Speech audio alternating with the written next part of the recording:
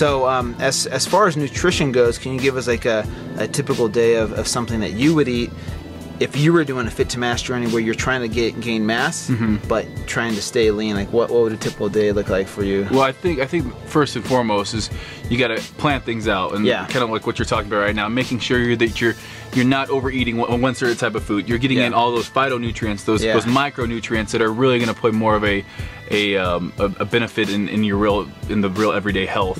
Which is always the most important thing at the end of the day. But for me, if I was looking to solely gain mass, I'd first of all concentrate on carbohydrates. Carbohydrates are the things that, you know, if you're looking to add weight, you need that energy to really push yourself in the gym. Things like steel cut oats, the oats you were talking about, even quick cooking oats, sweet potatoes, even I love Ezekiel bread. It's really going to be it's good stuff. It's good. I just like staying away from processed things. If you have, you know, any kind of gluten intolerance, you know, you might want to stay away from those. But anything that's going to be a little bit lower on the glycemic index, since you are going to be eating probably more carbohydrates than you're used to, you want to make sure that they're very minimally processed, and also watch the fat content in some of those things. You know, you want to be keeping the trans fats in check. You know, I love my avocados, my olive oil, my coconut oil, so I would be also, probably for me, that would be where a bulk of my calories also came from, was a little bit more fat.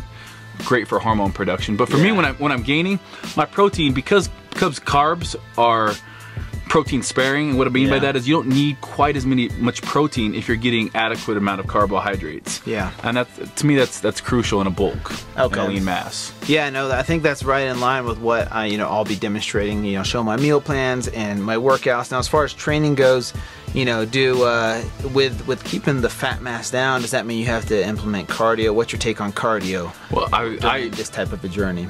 I always think cardio is a good thing to keep in, just for your heart. When I am trying to gain a little bit of muscle, I don't do cardio to where I'm overtaxing things, where I'm really dipping into my glycogen storage. What I will do is my high intensity interval training on my days off. That's such a great way to get those mitochondria, you know, acting, you know, pretty much helping to burn that fat, you know, keep that muscle, because pretty much it's a leg workout. With the high intensity interval training, you know, you're going to be having so much hip and knee involvement in there that it's just basically another leg training. So doing that is going to really help post-oxidative consumption, and this might all sound a little bit crazy to you, but you're going to be burning fat while doing your cardio. And then I also might throw in a couple days of hiking around or playing sports.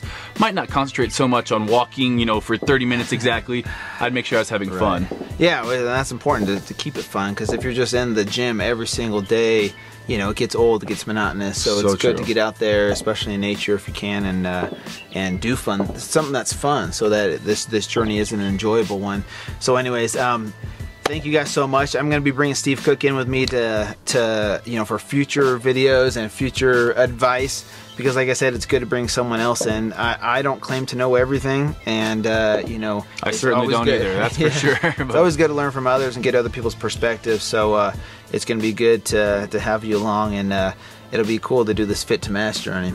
I think I'm stoked. What you do is amazing. So anytime you can be part of something Drew's doing, I'm very excited about it. But yeah, I might talk him into doing a future exciting journey, but we'll see. More to come on that.